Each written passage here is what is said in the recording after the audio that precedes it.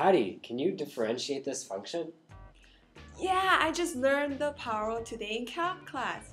Here. Ta-da! Very good, Patty. But can you differentiate this function? Oh, of course, the power rule. This is cosine of 4x. Ta-da! Silly Patty, you can't use the power rule on a problem like that. No, you have to use the chain rule. The chain rule?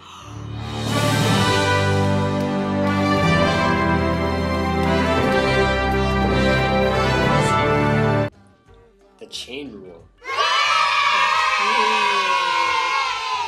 But what did I do? I just differentiated the first part of the function, and then I multiplied it by the derivative of the inner part of the function. Oh, I get it!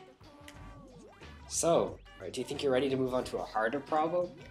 Of course, the chain rule! Okay, Patty, do you think you can differentiate this problem? Of course, the chain rule! So, using the chain rule, I'll get the derivative first of the outside.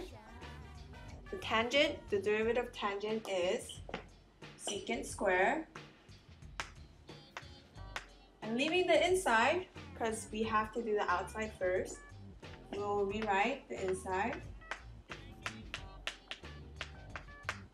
Then, using the chain rule, going into the inside, we would take the derivative of secant without touching this. And the derivative of secant is secant x tangent x.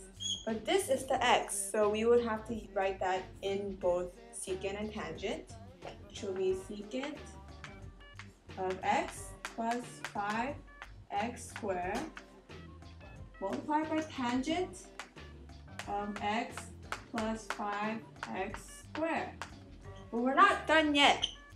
The inside of it also has to be differentiated, which is, of course, the derivative of x plus 5x squared is 1 plus 10x.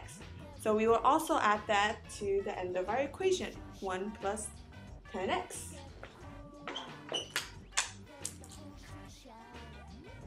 One plus 10x.